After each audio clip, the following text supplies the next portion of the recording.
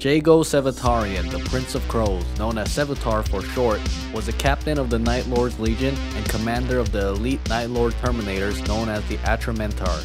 He is best known for coining the phrase, "Death to the False Emperor," during the Dropsite Massacre, which has become a common battle cry for the Chaos Space Marines.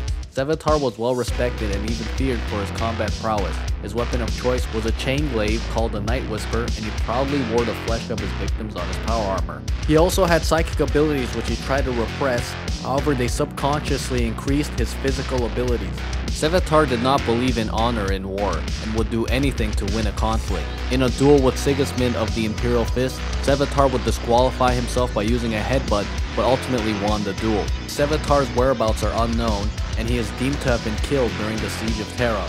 However, there are many rumors in the Night Lords, and many believe that he may still be alive.